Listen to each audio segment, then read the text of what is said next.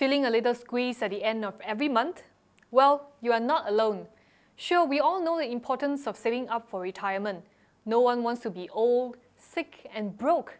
But the reality is, many of us are scrambling to pay for mortgages, car loans, insurance, phone bills, utility bills.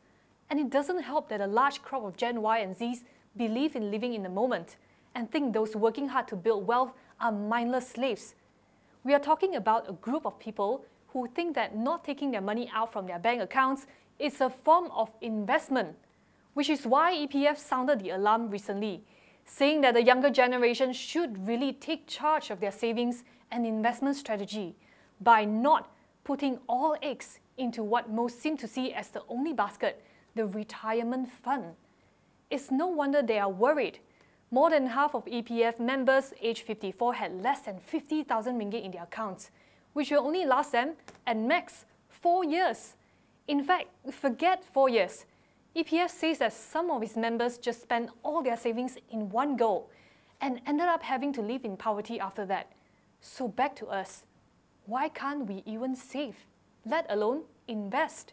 The most obvious reason is a double whammy of high cost and low wages. Look at it this way. A plate of char kway teow cost about 3 ringgit 50 cent 10 years ago. Today, it has increased to about 6 ringgit 50 cent to 7 ringgit. It's up by almost 70%. Have our salaries increased as much? No. MIDF says median wage growth is to reach 6.5% this year, while expected inflation is 4.5%.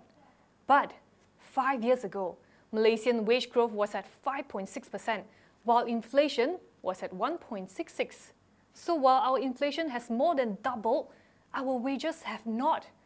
And why aren't wages growing as fast as we like? Because, as DM Analytics Muhammad Abdul Halid points out, employers are keeping their profits instead of sharing with their workers. In Malaysia, for every $1 that we generate, bulk of it goes to corporates operating a surplus. Very little goes to workers. Even compared to Singapore, Singapore gives more to workers than give to business owners. According to Khazanah Research Institute, only 32.9% of total national income goes to the workers, compared with 42.3% in Singapore, 48% in China, 55% in the UK, and 55.7% in the States. So yes, a lot needs to be changed to ensure that the cost of living is manageable, that our disposable incomes are larger.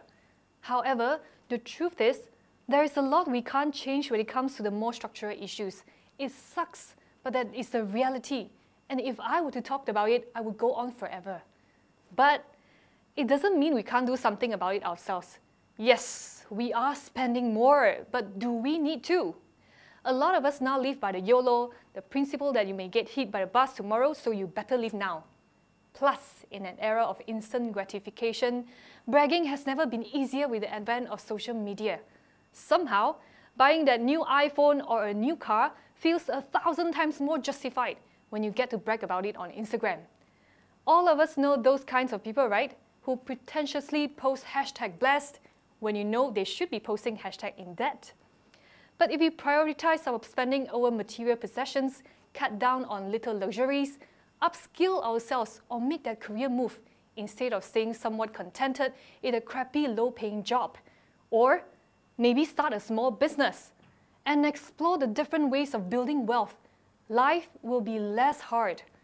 And thanks to our age and the power of compound interest, the sooner we start putting away money, the easier it is to reach financial independence. Let's not ignore the future reality.